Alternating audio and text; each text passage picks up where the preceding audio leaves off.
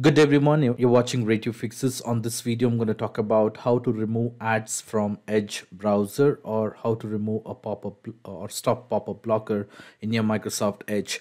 Now, when you're trying to access any website, you might see some of the advertisement or pop-ups popping out on your screen now, which might distract you. Now there is a way to go ahead and stop these pop-ups. How do you do it?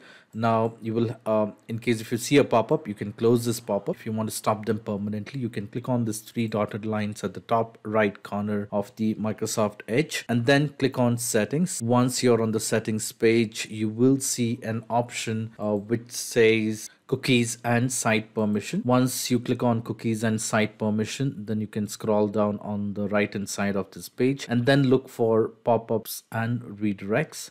Click on this arrow. Here you will have to toggle the button which says block recommended. With this settings, it will stop all the pop-up blocker on your Microsoft Edge browser. So this will stop all the ads or remove ads from your Microsoft Edge browser. I hope this video was useful. In case if you like this video, please make sure to hit the like button and do not forget to subscribe to my channel. Thank you. Have a great day.